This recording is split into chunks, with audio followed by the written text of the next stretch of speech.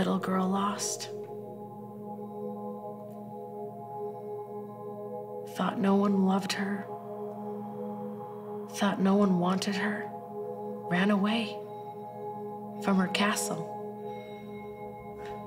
She was embraced by the devil and his false love, and through that embracing became a different person, became the harlot, became the queen of lies, the Jezebel.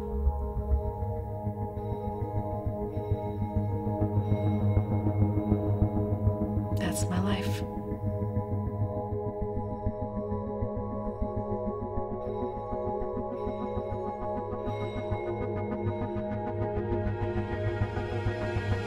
Growing up, I just remember my dad just raging.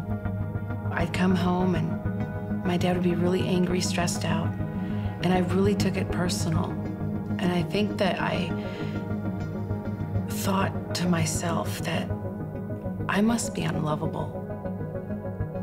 High school, noticed that the boys were paying attention to me, and since I wasn't getting any attention from my dad, I gravitated toward any compliment, any pass that was made at me. I met this boy in school that stole my heart. He told me if I slept with him, we'd get married, we'd make a life together, we'd have babies. And I completely took my entire heart and gave it to this boy. And when I found out that he was sleeping with several of my best girlfriends, it was such a shock to me. Left high school, heartbroken, moved out of my parents' home. The day after I graduated, I remember waving at my mom when I was 18 and my dad, and in the back of the car, knowing I'd never come back because I was done. I got out into the beautiful city of Minneapolis, tried to find a way to go to college, but I had to work 3 jobs to have my own place and buy a car. And I found like a new thing inside of me that if I had nice clothes, if I went out to the clubs, I could meet different men that liked me, and maybe I could meet a rich guy that would sweep me off my feet and take care of me like a prince would. And so my girlfriend and I started going out to the nightclubs, and we had a fake ID. And one night we walked in, these men walked up to us at the bar and bought us drinks, Rolex watches, designer clothes. I looked at my girlfriend, these guys have money.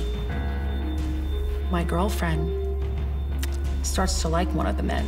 I told my girlfriend, get that guy's money. And I think what this really was building inside me was this vendetta, this deep-seated, rooted unforgiveness towards my dad, towards that boy in school. And I just wanted revenge. I was going to prove that I could make it in my life, and money was going to be the answer. My girlfriend takes off with this guy, goes to Hawaii. I'm working my 3 jobs. She calls me up and says, listen, I am on the beach. I'm in a drop-top Corvette, and I'm on my cell phone, and you need to come out here. And even though I didn't have the guts to ask her, you know, what are you doing?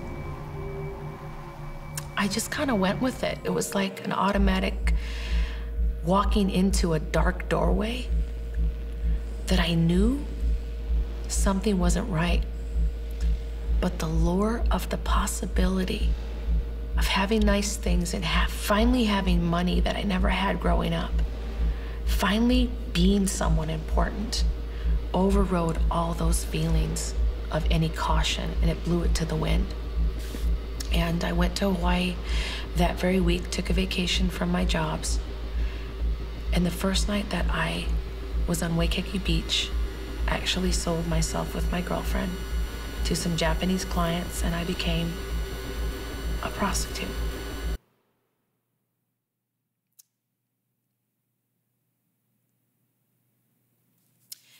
It's kind of like I had this ring that I put on, and I couldn't take it off.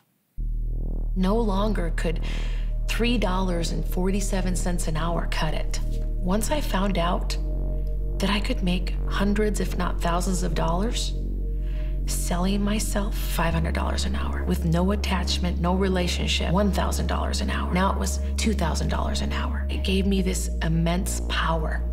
And if you wanted me for the night, that was $10,000. A few months later, I started dancing. And one day I was on the stage, and this man walks in, puts this couple $100 fan of money at my feet. And I danced just for him. And I let him know that I was actually prostituting my body. I was actually selling myself to make extra ends meet. He looked at me and said, "You are so intelligent. I really like you. In fact, I think I'm falling in love with you." He gave me everything that I needed to hear from my dad. And I decided that I wanted to move to Las Vegas. I got off the plane, and that night I went on a couple calls. I brought home a nice wad of money. My boyfriend was there, and he told me to break myself. "What did you say to me?" He said, "Break yourself. And that means give me all your money, dump your purse out on my lap." And I wasn't having it. And he proceeded to take me out by my hair. He choked me. He threw me on the porch, on my knees, and he started kicking me. "This is pimpin', B. I'm just choking on my own blood. You're gonna work for me." Punching me in my face. Time it is, but what time it is now is you're gonna pay me. My nose broke, my ribs broke. It was like I was looking at the devil. The prince turned dark. And if you try to leave, I'll kill you. That night, it's like I died inside. And the next 5 years of my life, I was with a pimp.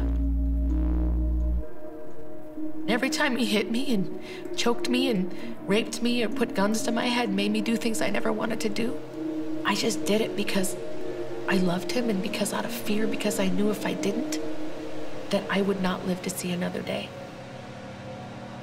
And even though I got away from him, everything you give, you leave. The money, the cars, the houses, all behind, because when you leave a pimp, you leave with nothing. I started stacking my money again, but the money wasn't the same. I came down with cancer, and a couple years later, lost all my hair, had chemotherapy, had Hodgkin's lymphoma. I started taking painkillers for my bone pain and my marrow, and I got addicted to painkillers, and that led into cocaine. I was going on calls bald with wigs because I had lost all my hair from chemotherapy. And I had clients calling me a cancer bee. Cancer bitch, I'll just say it. I'm staying in these seedy motels, and I remember laying there in my bed looking in the mirror at myself,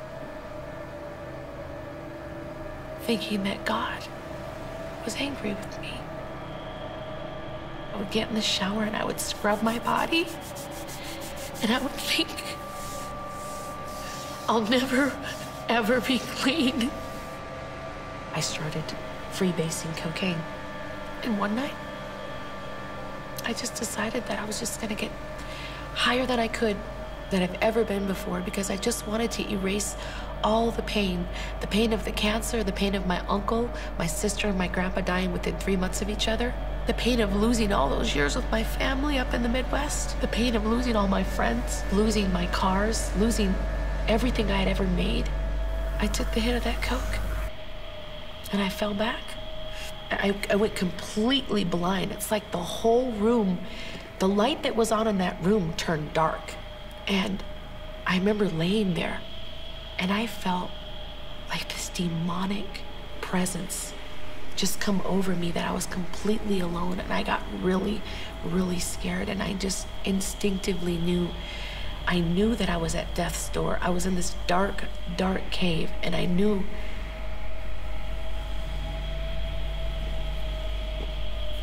it was over. And I saw my family I saw my funeral. And I was in the coffin.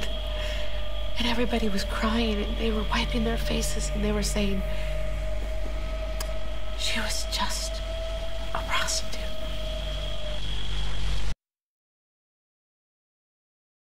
That's when I said, Jesus,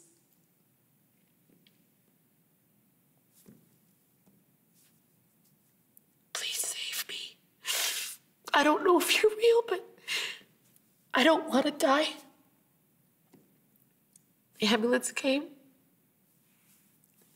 and the doctor came up to me and he grabbed my hand. And he said, you are lucky to be alive. You have so much drugs in your system, little lady. You should be dead. God must be with you. And I knew that Jesus heard my prayer. And I laid there, and I had this peace come over me that was nothing like I'd ever felt in my entire life. And I knew God gave me a second chance.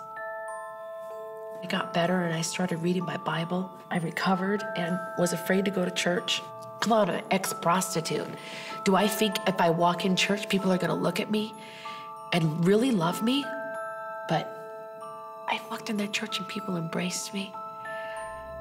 And God just really started doing that inner healing. And the Holy Spirit was just like speaking to me, telling me that I was beautiful and that I was chosen and that I was set apart and that I was sanctified and I was a holy vessel for Him. I started to stand on Jesus' words, that I'm whole, that I'm healed, that I'm pure, that I'm a virgin in Him. And that gives me peace.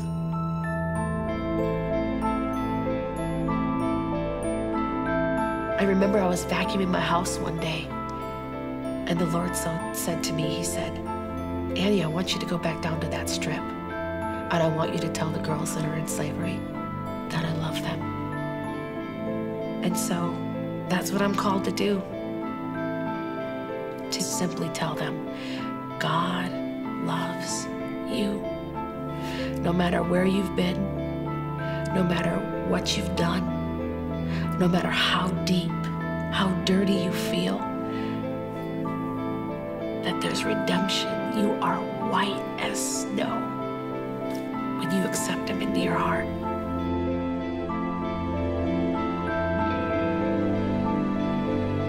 Little girl lost, thought no one loved her, thought no one wanted her, ran away from her castle. But God met her on that dark road. He said, you can come home now. But I'm right here, and I never left you. Redemption, redeemed, set free. That's my life, His love.